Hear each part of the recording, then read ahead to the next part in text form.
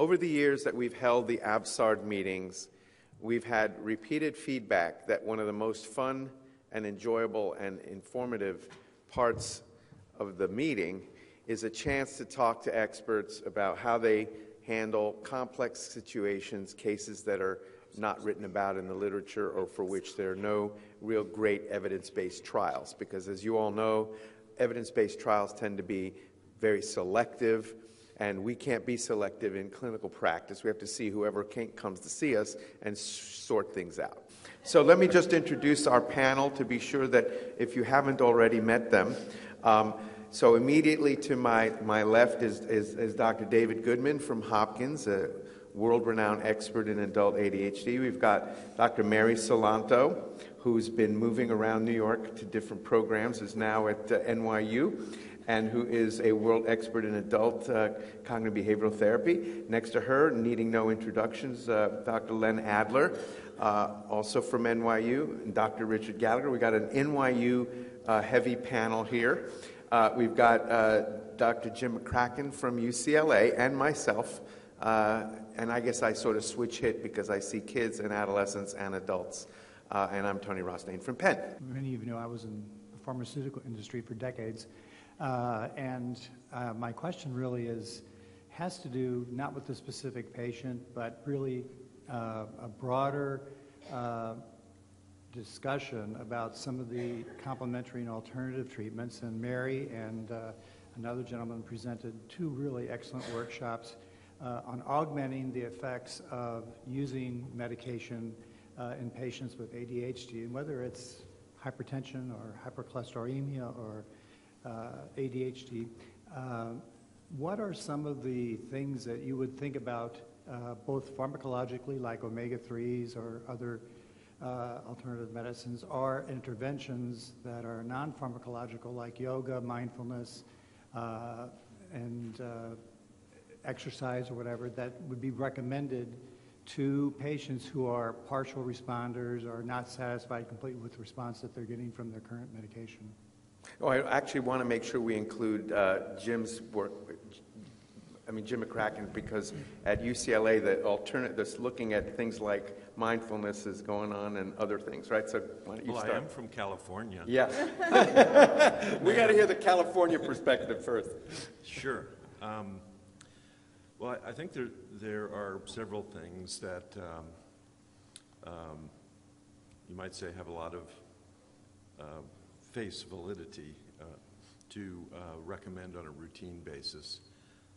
I always ask a lot about exercise habits and recommend aerobic exercise highly to kids, adolescents, and adults. I think that's very important.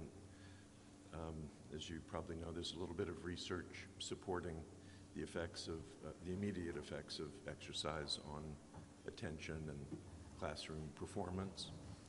A lot of parents, at least in LA, are big fans of omega-3.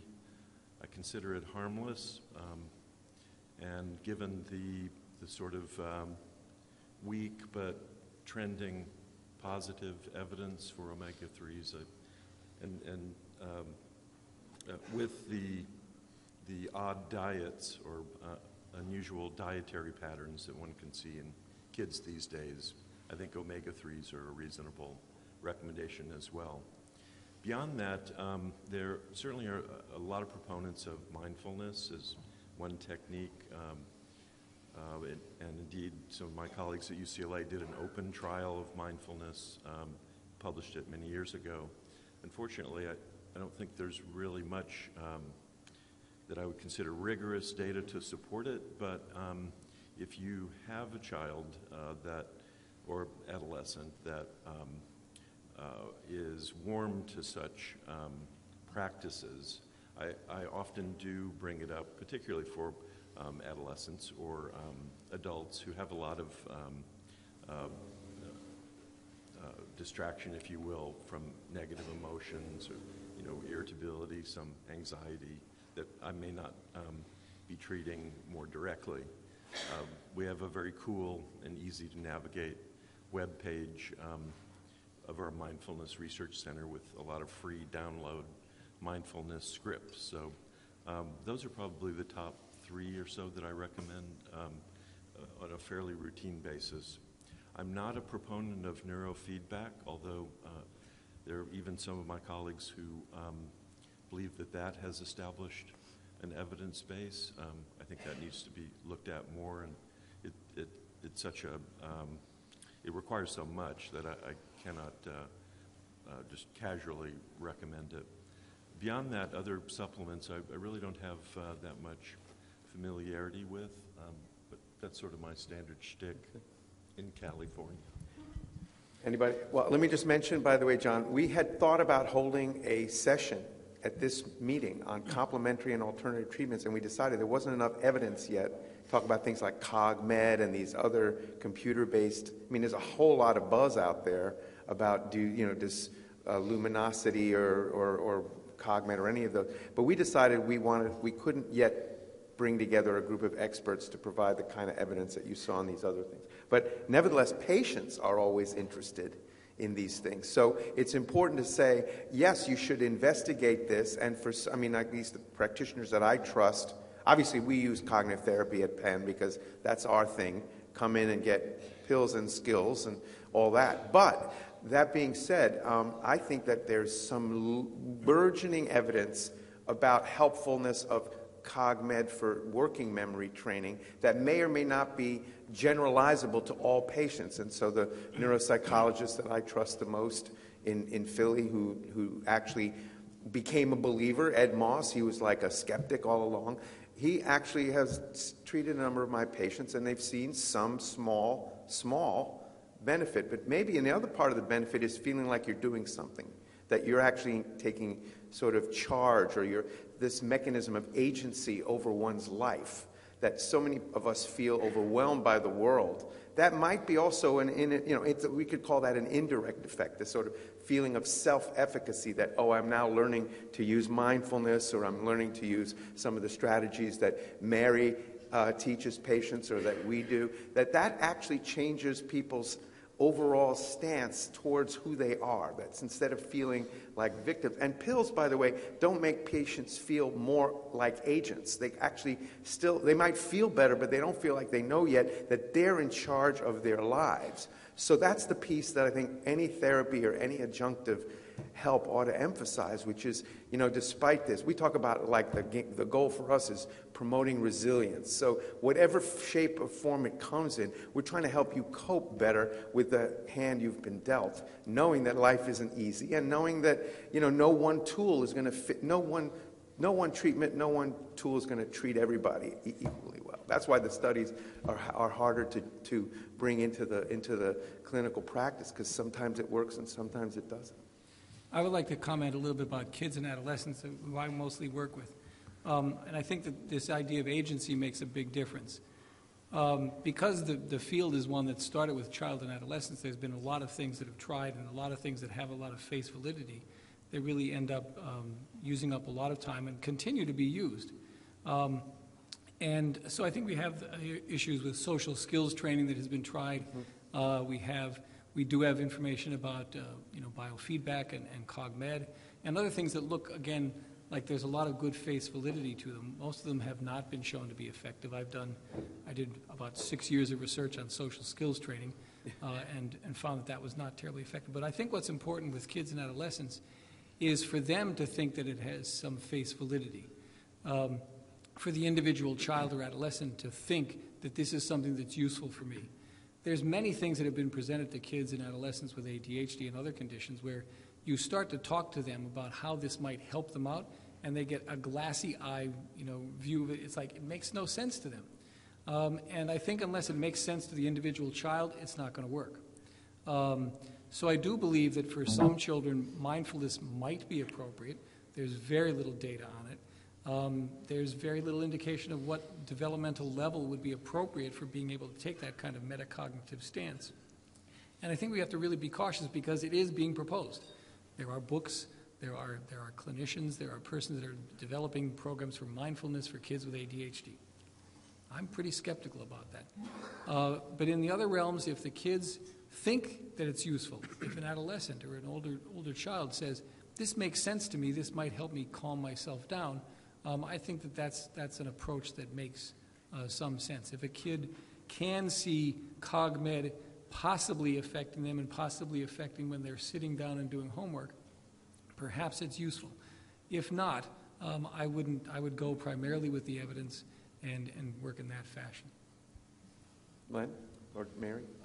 So I would separate out, obviously, cognitive behavioral therapy from other interventions because I'm blessed to have the two people sitting on either side of me at NYU, and we have access and can provide this, and the evidence basis for it is so much stronger than other non-pharmacologic treatments. So let's just separate that off because that's been brought in.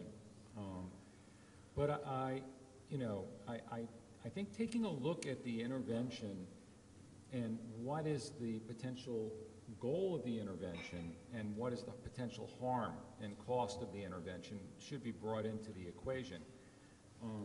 I tend to agree with Jim that I think mindfulness for an adult probably can't hurt. You can try it. I think they have a very difficult time doing what is required in formal meditation, though. The ability for them to kind of get into that place because of, I think, some of the executive dysfunction that often travels is a very hard thing for them to do. I have no data here. Operationally, though, I think that exercise, when I speak to patients about it, and I have no evidence basis here, so I'll just give you my clinical pearl, I tend to talk about it in terms of more of a lumper than a splitter here because I think patients will find what works for them. So some patients can do yoga. I think what I found is it's much more the proprioceptive and breathing portions of it in terms of awareness of themselves and the environment. There's some evidence about and there's some evidence to that they can often find helpful. And the physical aspects of yoga are something that can, because you're doing something, it may be a little easier for them than just meditating. Regular exercise is something we routinely recommend. It's never going to hurt. And then I think we have to hold these interventions to the if we're going to replace our standard accepted interventions with these, they have to maintain the same kind of rigor and studies in terms of effect size and control that the others do. And we're adding them on, that's one thing, and what's the expectancy in terms of what you're getting from adding it on. But if you're going to do neurofeedback and do that instead of doing pharmacotherapy or cognitive behavioral therapy, you've got to have the evidence that it works, and it needs to be done in a controlled setting that can be generalizable with an active control so that we know what we're getting. And I'm not sure we're there yet, and it's also expensive. Mary. But a very positive development in that regard is that NIMH has just funded a multi-site, large-scale, well-controlled study of neurofeedback in children, on which Gene Arnold is the PI. So I think they were very wise to do that. But the caution is what Sanuga Bark and others have published from the European outcomes data of all those trials is that when you look at distal outcome measures as opposed to self-report measures, the effect sizes of all these things that we really, probably the most powerful effect size was eliminating dyes from the diet and all those additives. And that, that doesn't give us much to go with then. When you look at behavioral treatments, all the things that we think of as part and parcel of what we do, the psychosocial interventions, those don't stand up as well to these very rigorous meta-analytic reports that we're seeing coming out of the European ADHD network. So I have to say, we don't want to sell snake oil. We want to always give patients honest information. And to summarize, we all want them to find the things that work for them, but we can't, I would hate to say you should do that instead of what we know of. Yeah, and I know you didn't say that, but that's sometimes people come in with that, like, tell me, why should I go and do this or not? And I go, if it makes sense to you, maybe, but it's still too early. I'm really looking forward to that biofeedback trial, though. That's really, and Eugene Arnold was here several years ago. He gave like one of the most densely packed talks on complementary and alternative medicine. He's the go-to person when it comes to that. So my summary on this is, when there's little data, the discussion are endless. That's like the intensity of the affect in a discussion is inversely related to the significance of the topic being discussed, the impact of the people. Okay, everybody, thanks for your attention, and please tell your friends about this organization, fill out the forms, and hope to see you next year at our meeting. Take care.